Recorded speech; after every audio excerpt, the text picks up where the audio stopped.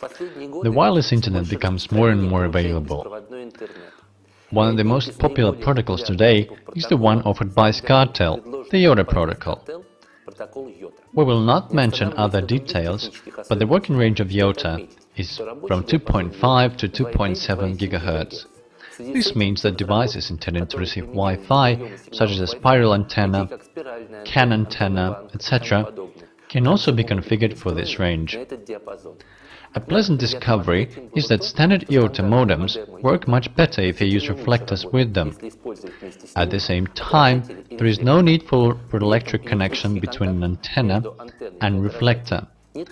Optimal dimensions for the frequency of 2500 to 2700 MHz will be from 60 to 120 mm. The reflector can have many shapes, a flat or a volumetric disc, or a semi-cylinder reflector.